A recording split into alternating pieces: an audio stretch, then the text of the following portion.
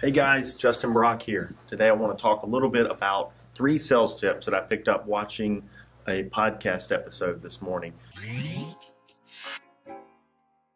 A guy named John Barrows that I really enjoyed listening to was talking about some things that just really resonated with me.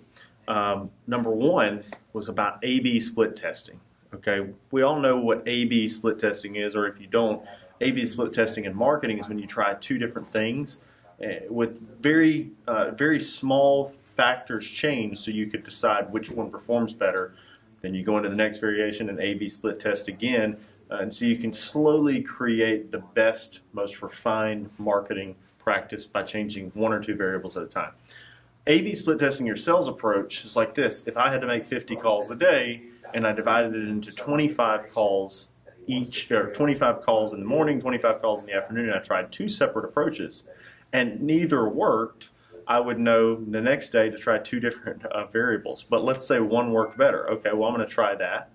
And then maybe I do it the next day where I try that exact replica and then with 1 small variable change to my approach in the afternoon, 25 and 25. Slowly refining my process and coming up with better things to say, or a better approach over time. So A/B split test your sales approach. Number 2 was all about being part of a community. You know, a long time ago, sales organizations were all together, and we're very blessed here in Tupelo, Mississippi, birthplace of Elvis, to have our community together. We have a lot of salespeople and employees working together, and we can kind of be able to piggyback off of each other's highs and lows so that we can get through hurdles. If somebody's really rude to us or we're dealing with a problem, everybody's here to say, hey, it's not a big deal. I've dealt with that. Hey, we'll get through it. Don't worry about it. Just keep going. We get to motivate each other. Unfortunately, in the COVID era, there are a lot of people that are working from their house. They're working alone. They're working in their car alone. And when they have those hurdles, there's nobody there to help them get back on the horse and keep going. So get part of a community. If it's a virtual community like Medicare Guru's Facebook group or something like that, those are ways to vent our frustrations, vent about these appointments, learn from one another, and keep encouraging one another to get bigger. Huge tip, I think, that a lot of people are missing. And then third was talking about, what was third, Sid? Come on, let's go look at it. Third tip I wrote down was on social selling.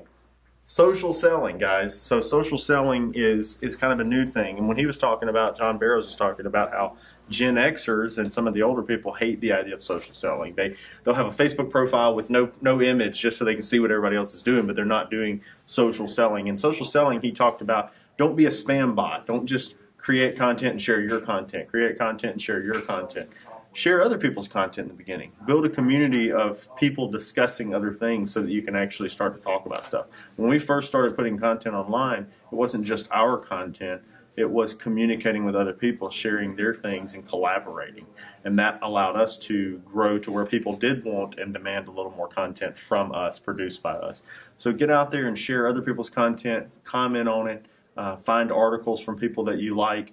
Say, hey, I read this article. This is an interesting article. What do you think about it? Stuff like that. Extremely helpful, and I think it's one of the ways to kind of pivot into being a content creator, or getting into social selling, getting into collaborating within the social sphere, and be able to benefit from it. Not only by learning things and new tactics and networking, but also potentially getting your voice out there so that your ideal client avatar can reach out to you and buy from you as well. So hope that helps, guys. If you need any more tips, or if you have any ideas for tips, please comment below. Also, throw us a like or a share, or wherever platform you're watching this on.